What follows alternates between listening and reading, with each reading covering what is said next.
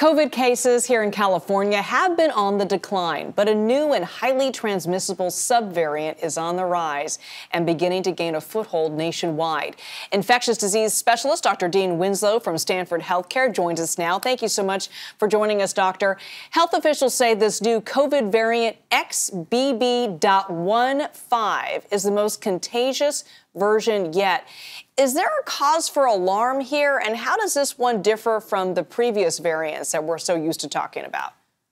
Yeah, I don't think it's necessarily a cause for alarm, but what apparently is the explanation for the increased transmissibility of this variant is that it binds more tightly to what's called the ACE2 receptor, which is present, on our epithelial cells of our respiratory tract. And that's at least one of the explanations for why it's more transmissible. I think the good news is that it does appear to cause possibly a little less severe disease than the original ancestral Wuhan strain and some of the earlier variants did. Are the symptoms similar? I mean, is it mostly still very much a respiratory disease here?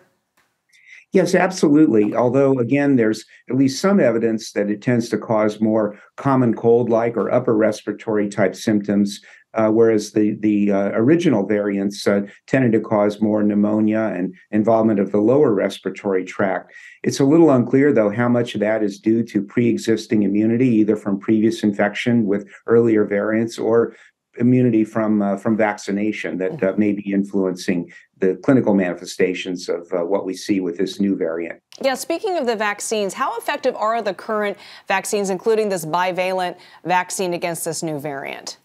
Really good question. And I think, the bottom line from my perspective is that they do not, the newer vaccines or even the older vaccines do not protect that well against infection from this new variant. However, they're still very, very effective in preventing serious illness, hospitalization, and death. So I still strongly recommend folks, to get boosted if they haven't been boosted in the last 6 months or so.